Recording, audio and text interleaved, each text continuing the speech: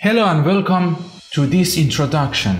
I'm going to talk about the BMS courses, or it's better to say Building Management System courses based on KNX that is provided by ST Center. All details you can find in www.stcenter.ir. I hope you enjoy. My name is Amir. I have studied Master of Science in Mechatronic in Finland, and I'm a KNX Tutor, BMS expert, and BACnet certified. You can always contact me through my email amir@stcenter.ir or stcenter.ir@gmail.com. Also, you can contact me on my WhatsApp number. I provide you all information in the comment of this video. So now we come to our main questions. Why we should learn BMS based on KNX? Our main goals in BMS is to increase comfort and security, as well as reduce energy bill and eliminate maintenance costs in buildings. After I mention the main BMS goals that we need to approach it in smart buildings, I'm going to tell you some important facts about the BMS. What is smart building? What is the differences between smart home and BMS? Which buildings need to equip with BMS system? And which hardware or software we should use it? What exactly does a smart building mean? In reality, when we omit human from regular decision and let the system to decide, control electrical and mechanical part of the equipment in building, then we can say we have the smart building. Otherwise, it is only some simple control.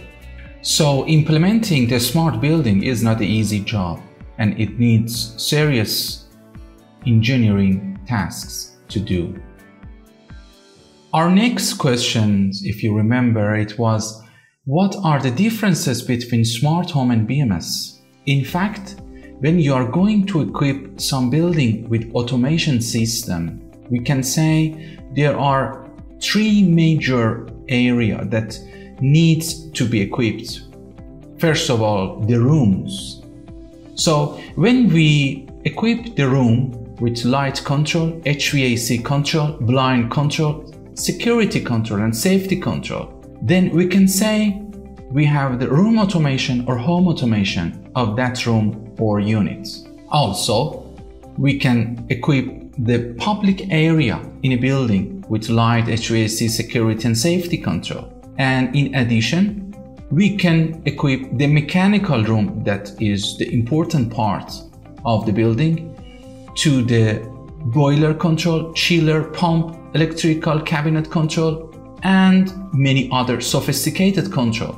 So when we equipped different part of the building to the automation systems and then centralize all control and monitor in one place, so we can say we are able to implement BMS system.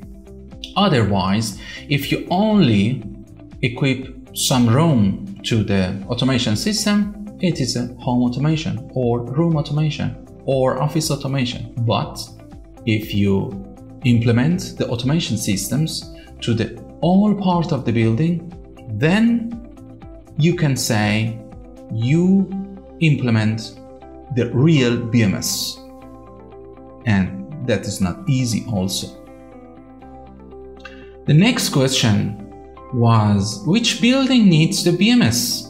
I can say in 2021, all type of the building needs the BMS, but I can say sometime needs more.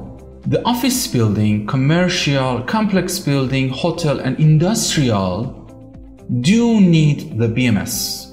As you see in a table, the BMS hardware and software based on KNX BACnet Modbus LOAN can fit all type of the building, and it is absolutely powerful to equip these type of the building with such a products. Our last questions was which protocol we should use it. I mean, which equipment, which software or hardware it's better to use. As you see, there are 3 layers in BMS that should equipped with hardware and software. The field layer, that's most of the sensors, actuators are used there. The control layer and the monitor layer, that we need the strong software over there. So which protocol we should use it to communicate between these layers? It's an important question because we need some reliable, powerful and nice products. Now I would like to talk about the main hardwares we have in BMS.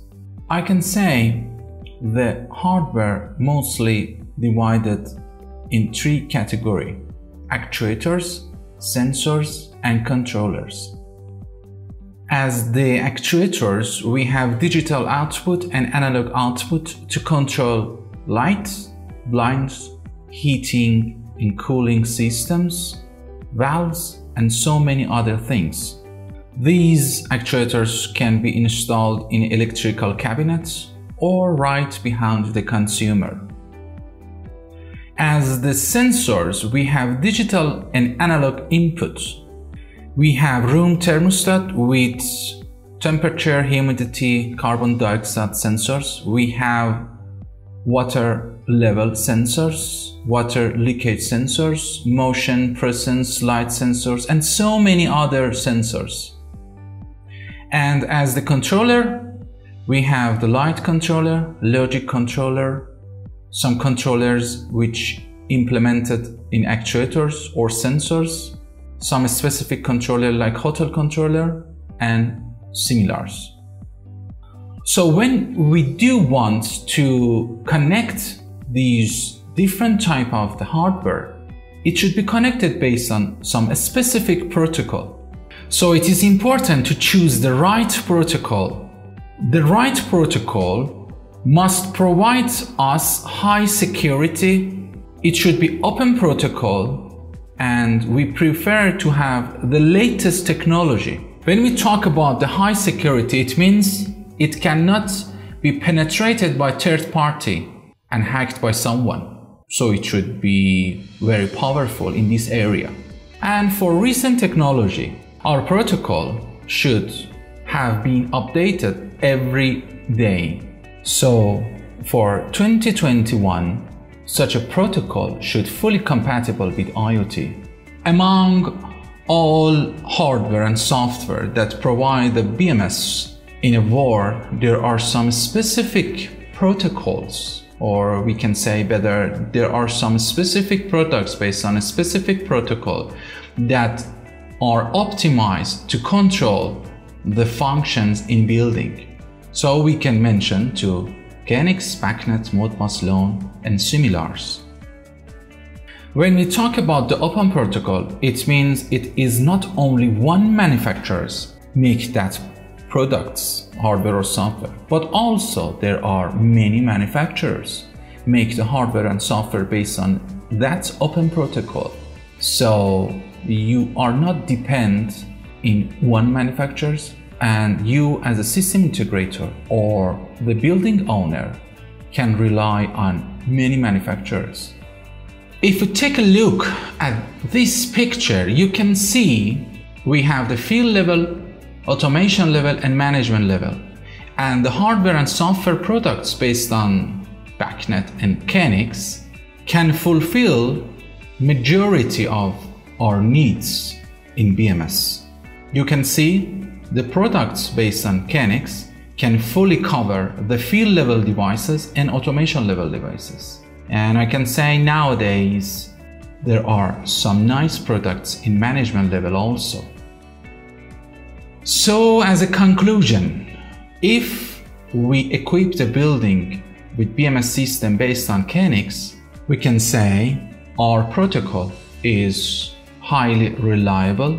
It is equipped with secure system to provide a high security. It is open protocol. It is fully updated, and it can fulfill our needs for field level, automation level, and management level. So I can say it is better for us to learn KNX. It means we should learn BMS because we need to reach the main goals in a building, and then learning the KNX is the right things to do. So if you want to start learning smart buildings, what can you do in the first step? The first step is you search Google how to learn BMS. The second steps, probably, you should conclude that there are lots of protocols to learn. And the third steps will be you should decide which protocol it is better to learn and which training center you should approach. So the first step to start a fast and powerful learning in the right direction is to learn KNX, and this is our opinion. We recommend you to learn KNX in an official training center like ST Center and receive the international certificate like the KNX partnership. Probably if you pass the KNX Basic course, you can receive the KNX partnership, and then also if you participate in other courses, you can receive more. The KNX courses are basic course that is recommended for technical and sales. Advanced course, it's more recommended for technical persons, and HVAC course that is also for technicals. Learning BMS or Building Management System consists different concepts: protocol, software, and application. So if you want to be the BMS engineer, you should know about all of them.